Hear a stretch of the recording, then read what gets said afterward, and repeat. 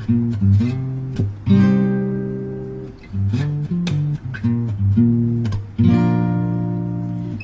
you see that it's just raining? There ain't no need to go outside. But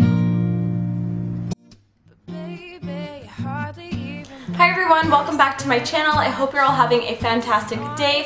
Today I'm going to be sharing with you guys one of my go-to breakfast recipes, and they are banana pancakes. I love this recipe because it's so easy to make and they're gluten-free, and they actually don't contain any flour at all, so they don't require a lot of ingredients and you can whip them up any day of the week. Pancakes are no longer just for Sundays, so I think you're really going to like this recipe, and if you're interested in finding out how to make these banana pancakes, just keep watching and I'll show you guys everything you'll need to make them.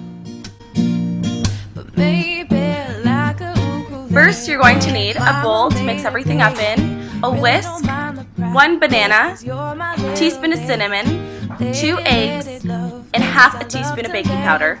First, we're going to take our banana and we're just going to peel it and mash it up into our bowl, so nothing fancy. You can cut it up if you'd like, but I just kind of like to mush it up with my hand. I always take that end part too. I don't like that. Comment below if you take that out too. So yeah, I'm just mashing up the banana with my hands a little bit, and then I'm just going to take the whisk, and I like to use a whisk. You can use a fork, you can use a potato masher, whatever you like.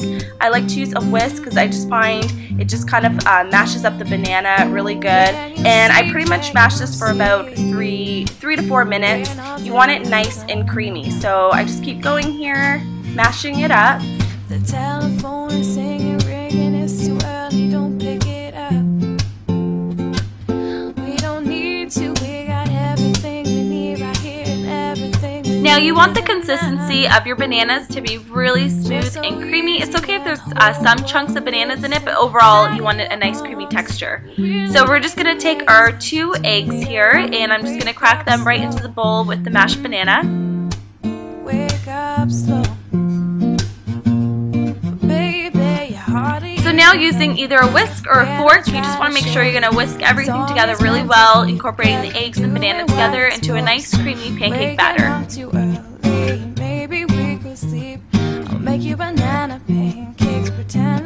So now you're just going to add in your baking powder and your cinnamon into the mixture with the eggs and banana, and just stir everything all up again with your whisk. Ain't no need to go outside. Can't you see, can't you see? Ain't no need to go outside.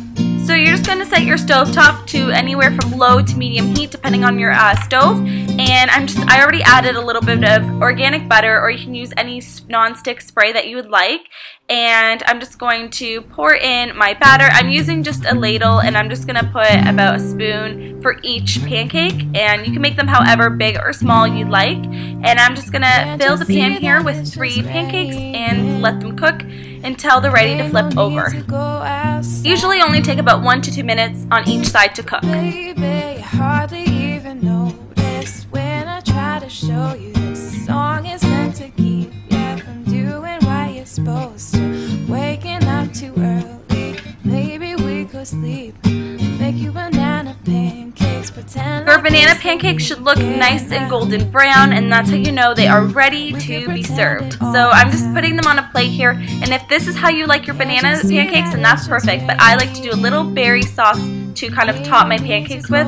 So I'm just using this frozen berry mix. It has raspberries, blackberries, blueberries. It's delicious, and I just pour it on the same pan from anywhere from low to medium heat depending on your stove, and I just kind of let them simmer and heat up. It takes no more than 3 to 5 minutes to kind of heat up and melt into like a nice berry sauce, and I'm just using a spatula here just to kind of mix them up, and this is just a close-up of what they look like when they're just kind of starting to heat up and melt, and they're honestly my favorite topping for pancakes. So I'm just going to top my banana pancakes with my homemade berry syrup.